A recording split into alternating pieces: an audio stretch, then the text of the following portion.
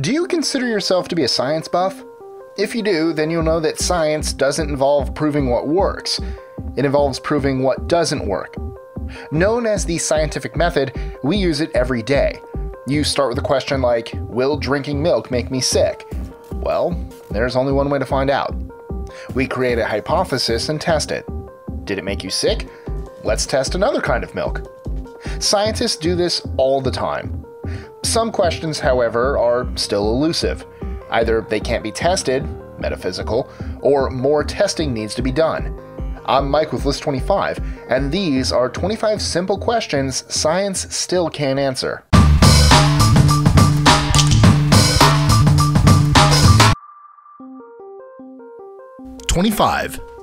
Can we stop aging? Actually, what is aging, and why do we do it? The general consensus is that aging involves the gradual molecular damage building up over time, although even that is up for debate. Regardless of the case, though, the million-dollar question is, can we stop it? 24. Is biology universal? So, while physics and chemistry appear to be the same across the universe, scientists still aren't sure whether the rules of biology would extend to life forms on other planets. For example, would those life forms be based on the same molecules as us? Or might they be based on something totally different, like silicon? 23. Is there purpose or meaning behind the universe? For most of history, science has wisely left this question to the realms of theology and philosophy. 22. Can we support the Earth's population in the next century? This question has arisen several times before in history, notably prior to the Industrial Revolution. Many politicians and analysts thought that it would be impossible to support so many people. Of course, the railroad, electricity, and industry proved them wrong. The question has come back to haunt us, though. Now, can we find another solution? 21. What is music, and why do we have it? Why should we find pleasure in listening to various combinations of vibrations at differing frequencies? Why did people develop this ability to create it? And what purpose does it serve? One hypothesis is that it aids with sexual reproduction, much like a peacock's tail. But as of yet, this is only a hypothesis, not a theory. 20. Will lab-grown fish be a thing? And could it solve both world hunger and overfishing? So far, the answer seems promising, but we have to wait and see. 19. Will we ever be able to predict the future of economic and social systems? In other words, will economists ever be able to accurately predict financial meltdowns? As of yet, an answer seems unlikely, despite what the media tries to tell us. 18. Nature versus nurture. The age-old debate of whether your upbringing or your environment influences you more just never seems to end. 17. What is life? We have several definitions, but how do you determine whether something is alive? Well, it's surprisingly difficult. For example, at what point will computers become alive? Are viruses alive? Science still doesn't have answers for this. 16. Will we ever successfully complete a brain transplant? We can replace your limbs, but how about your brain? 15. Free will? Do you have it? Have all your actions been predestined since the first atoms sprung into motion? Quantum mechanics has led to some interesting conclusions here for proponents of both sides. We may never know how free we are. 14. What is art? Despite Tolstoy taking a stab at the answer, scientists still question why it is that we find beauty in patterns, shapes, and colors. What purpose does art serve? And why does it exist in the first place?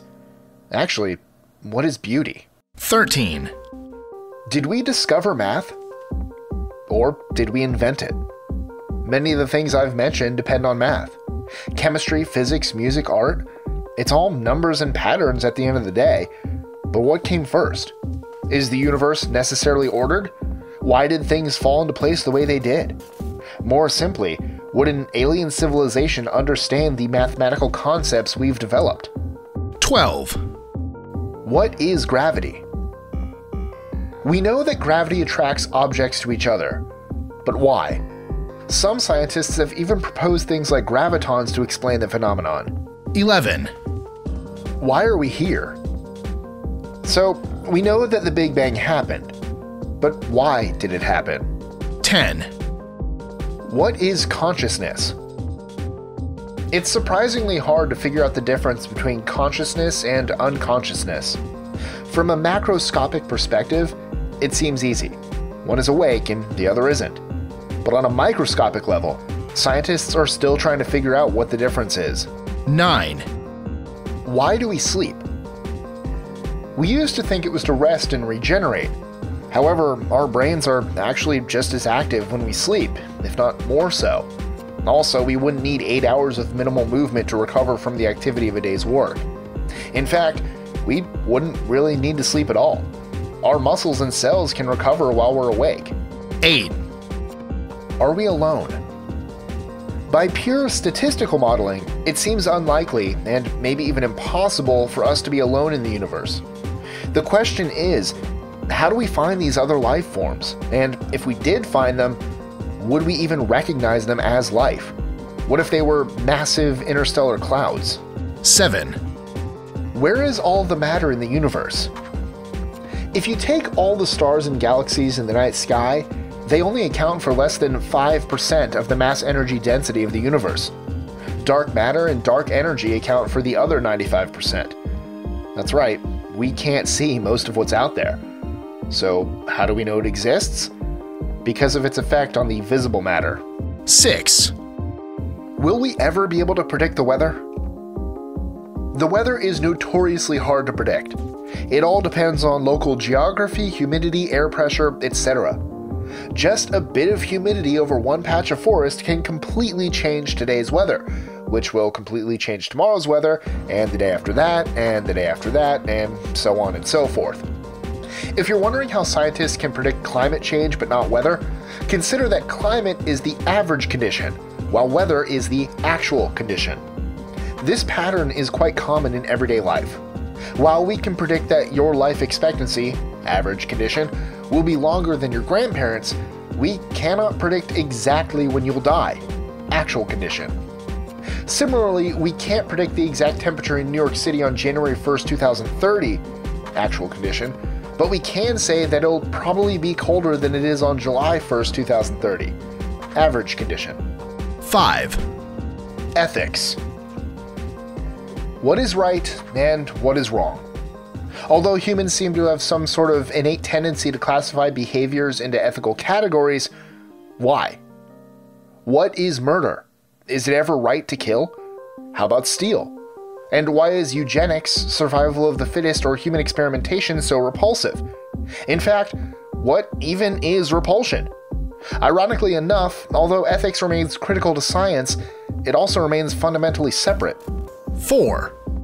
Where does language come from? When humans are born, they seem to already have an empty template for language. It's almost as though they were expecting to learn it.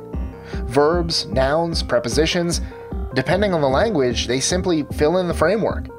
In fact, this proto-language even has a name, Mentalese. This, however, raises an interesting and as of yet unsolved question. Why? 3. Who are you? Remember the brain transplants? So, if we downloaded all of the information in your head and built a computer program out of it, would that still be you? Or if we replicated every atom in your body perfectly, would that be you? Or would it just be some sort of super twin? As with many things on this list, scientists are still unsure because they haven't been able to test them. 2. What is death? There's clinical death, when your heart stops beating. You can come back from that. Then there's biological death. This is when you start degenerating. But is there a sharp line between the two? At what point is it too late to bring someone back? This question is intimately related to the question of what is life? 1. What happens after you die? Perhaps, not surprisingly, this falls more into the realm of philosophy and theology than science.